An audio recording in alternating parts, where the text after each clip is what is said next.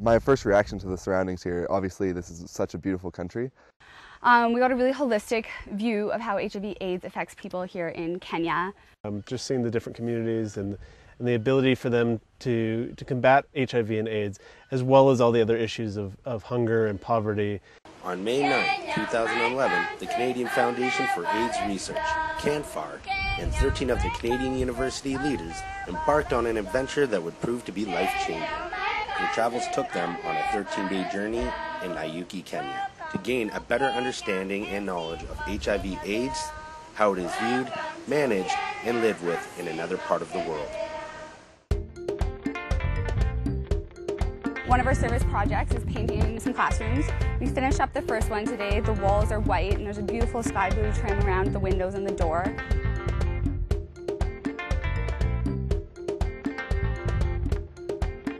So right now we're finishing putting up the walls for our bathroom. The doors are going to go here, so right now we're just leveling everything off so it doesn't fall down. It's really amazing. I mean, you're thinking that you're just like digging, but then you're doing something more. You're building a new bathroom for the girls. This is Nanyuki Hospital.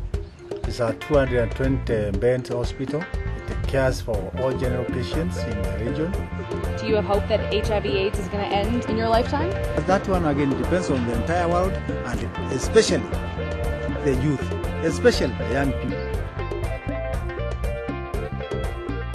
Here we are at CEDC, and it's an orphanage for children who have lost their parents to HIV and AIDS, or who currently have parents suffering from the disease.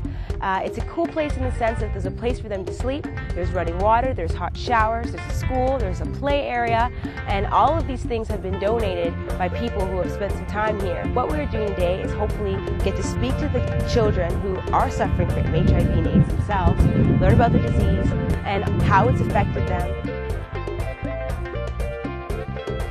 It's also been a very eye-opening experience.